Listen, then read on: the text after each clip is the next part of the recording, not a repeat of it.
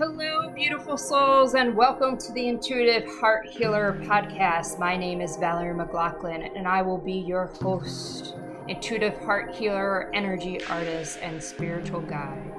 I hold space with love, helping people to connect with their heart centers so they can connect greater to spirit, live a life full of love, happiness, and joy, where they're guided by their intuition. Hello, and on today's podcast, we're going to be talking about what I mean when I say I don't believe in good and bad, I just accept what is. Recently, I had done a YouTube chat with my friend Ursula about the upcoming eclipse season, which you can check out on my YouTube channel, Intuitive Heart Healer. And during that chat, I had talked about how I don't believe in good and bad, I just accept what is. And that is the space in which I wish to come to the majority of the time. I'm not perfect, so it doesn't always happen, but I tend to try to look at things that way. And I had somebody reach out and ask me a very good question. So I thought it would be a great topic to talk about because it was such a insightful question, and it got me really thinking about how I can accept certain things for what they are without placing good or bad on them. So before we start talking about good and bad and accepting what is, I want to talk about suffering, because a lot of this has to do with our viewpoint from suffering. We are not here to suffer or to stay in suffering. Our purpose is love, happiness, and joy. There's times in our human experience where suffering comes up. A loss of a loved one, a sickness like heart disease, cancer, diabetes, or an injury, an accident where maybe we broke some bones or broke our back. A violent act towards us or towards our loved ones, whether that's injury or assault, sexual assault, those are all violent acts towards us or towards our loved ones. And these experiences can cause suffering or cause us to suffer. They are not created for us, though, to stay in our suffering. They are here to show us how powerful love is, to transform that hurt, that sadness, pain, and anger into joy, happiness, and love. They are here to teach us to let go so that we can grow and ascend. We are here on this wonderful planet called Earth, having these human experiences to become more enlightened souls. These experiences that we have, they are here and always here to help us.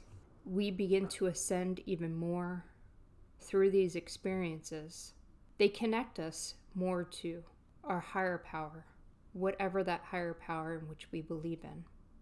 Whether it's Source, whether it's God, our higher self, the universe, whatever that higher power is. So with that being said, let's talk about the question that was brought up to me. The question was, how can I sit from a place of no good and no bad, especially when it comes to children, acts of violence towards children, sexual abuse towards children, and things like that? Had me sit and reflect, discern my feelings, and really go into a place in my heart to really go to the answer that I was seeking.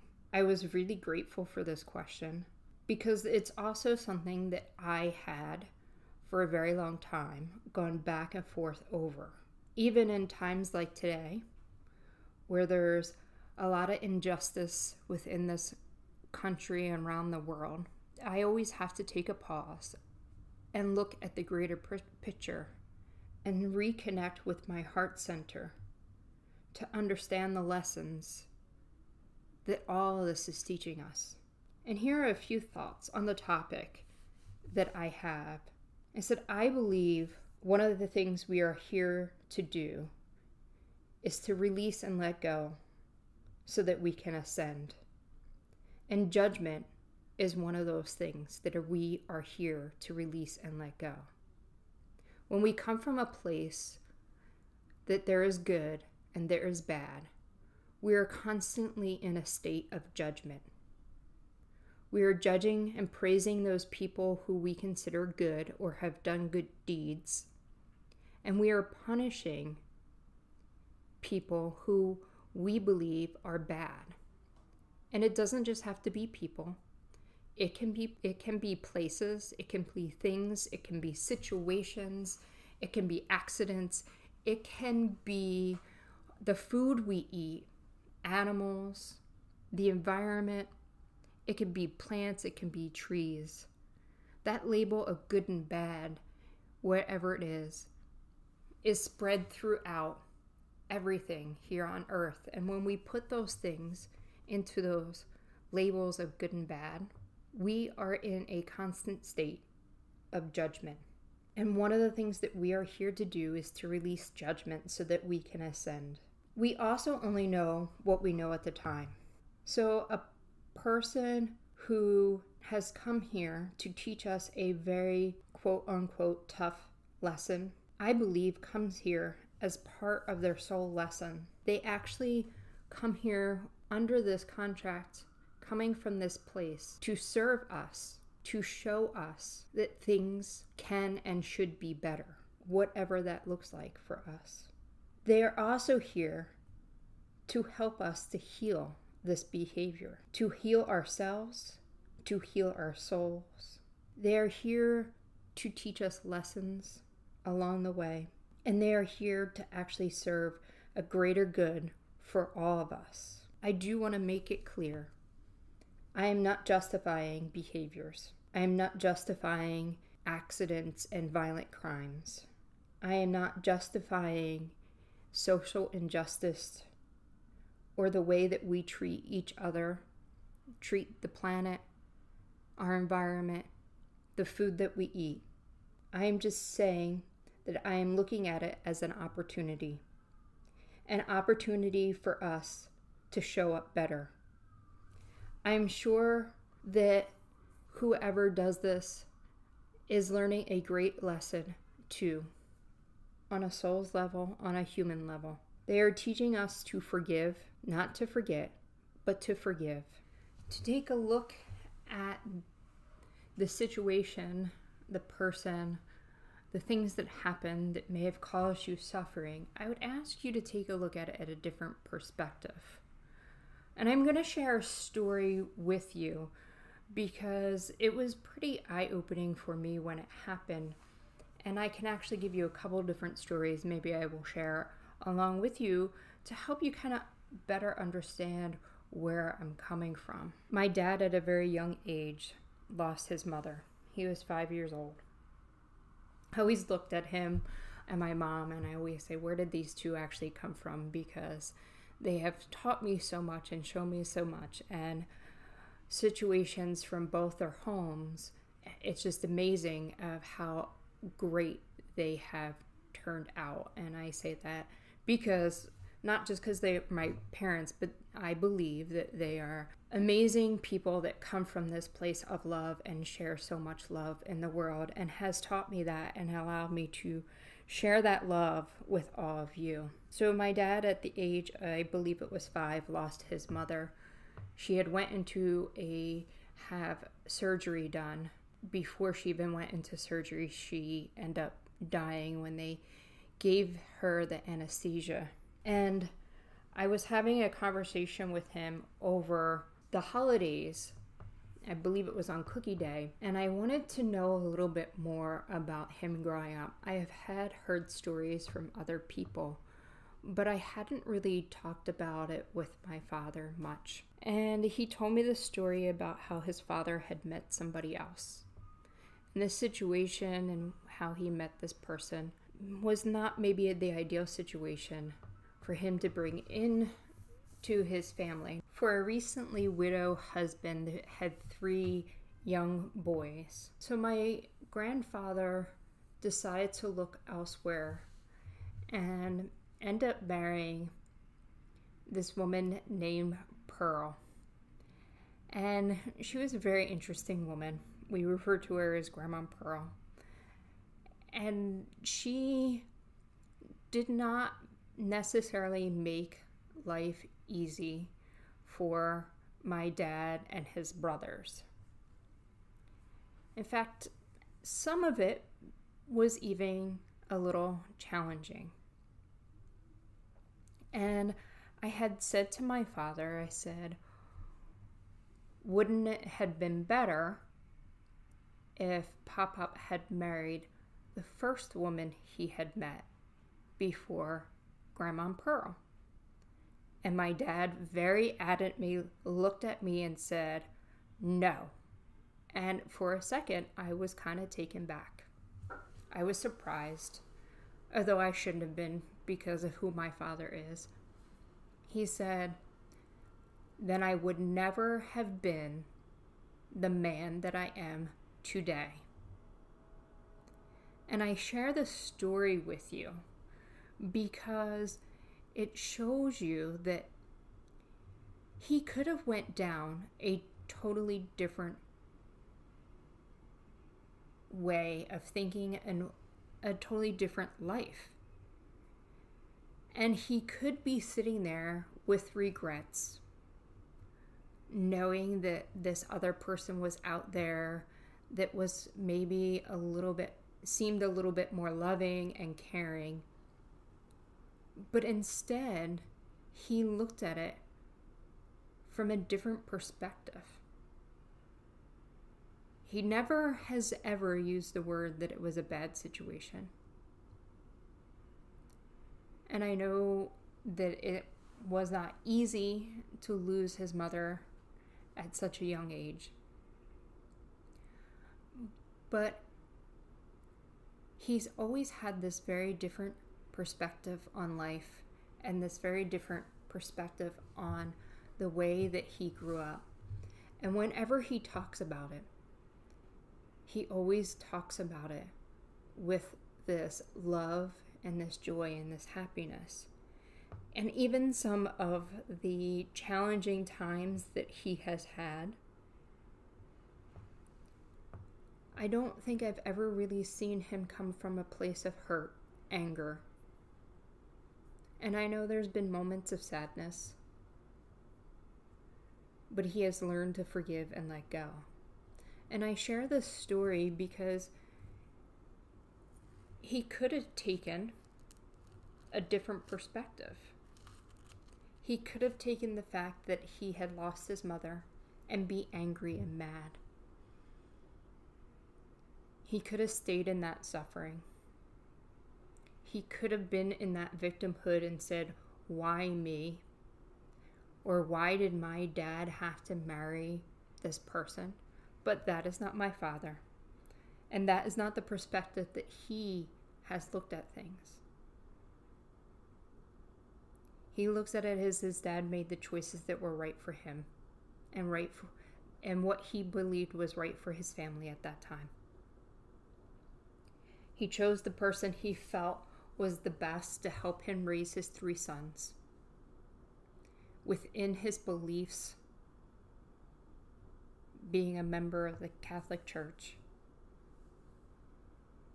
And he chose somebody to share his life with him that he believed would bring more love to his life.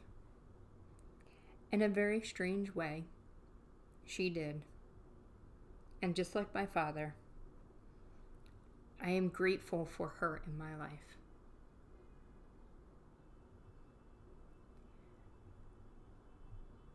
That's a perspective of not looking at a situation as good as bad, but accepting it for what it is and learning from it and being in that place of love and bringing in more love and joy and happiness.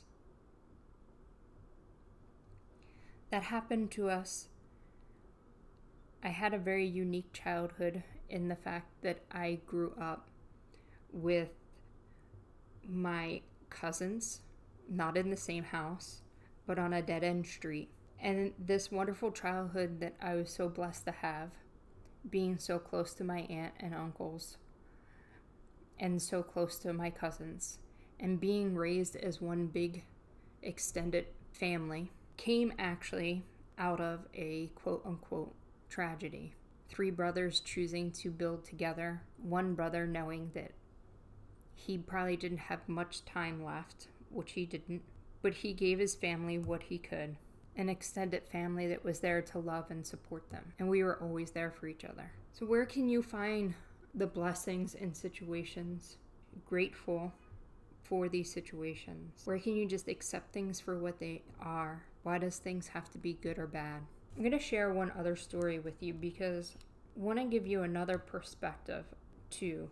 I had an uncle who molested a family member when we were younger. I didn't know this until later on in life, or maybe I did and I subconsciously had put it out of my mind, but I did not remember the situation. And I loved this uncle so much. And when I found out what had happened, it took a while to kind of wrap my whole being around the situation. A lot of self-reflection, a lot of reflection on the situation, and a lot of reflection on my uncle and on the person that this happened to.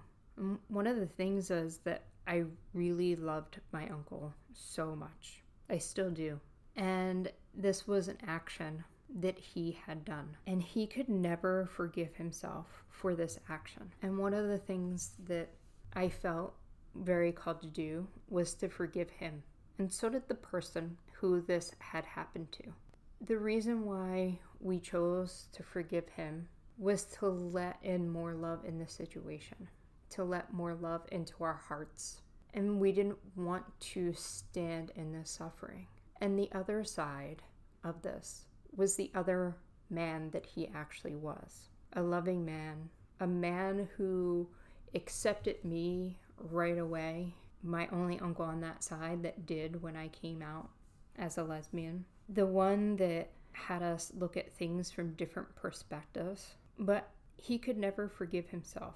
He could never see the good that he had taught us and others. He only saw the side of him that did something to him that was totally unacceptable.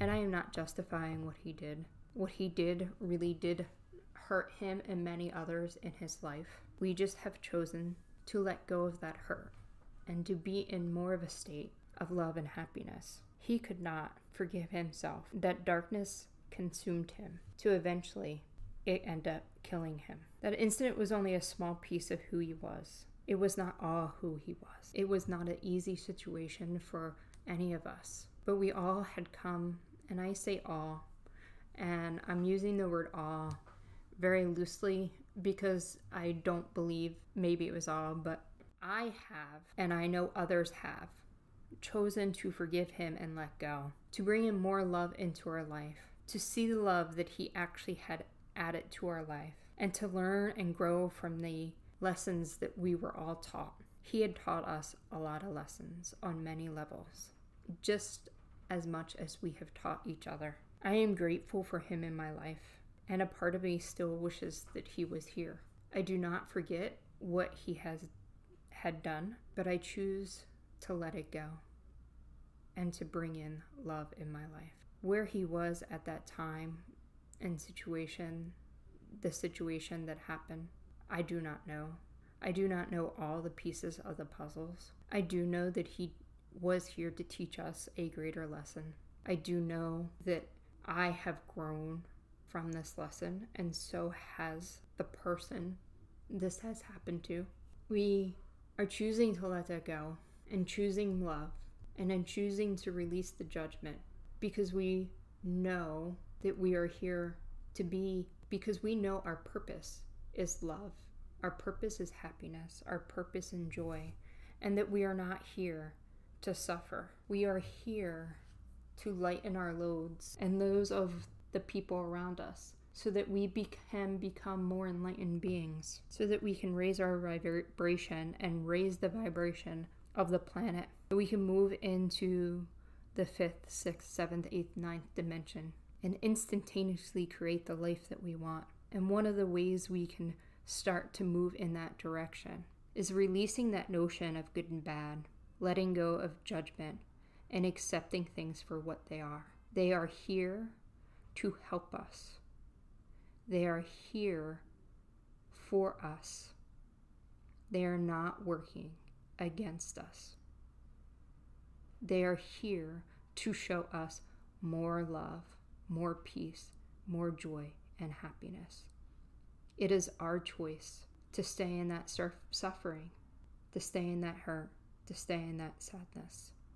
My choice is to choose love. And I want you to reflect on a few questions before we go. Maybe write them down, come back to them. What can we learn to help the collective and help ourselves? Does punishing people and ourselves really help us? Can we shine our light and love on the situation, on the person? And if we choose to shine our light and let more love and light in, what would that look like? Some questions for you to sit with, some questions for you to discern, a whole topic for you to actually sit in and really find your truth in this topic. And your truth at this moment may be to totally disagree with what I said, and that's okay. There's nothing wrong with that. That is just where you are at this moment. And this is where I am at this moment. But I hope that you do sit with this topic. I hope you do reflect on it. And I hope you choose to let more love and light into you and into the world. I am so grateful for all of you. I'm so grateful for our time together, for you to listen to this podcast. If you think that this topic or any of the topics in any of my podcasts would benefit a family member, a loved one, a friend, please forward the podcast onto them and spread the love even more. Thank you all for taking the time today to listen. Until next week, spreading all my love to you and shining my light out to the world to help make this world a better place, a brighter place, filled with love, peace, happiness, and joy. Bye-bye for now.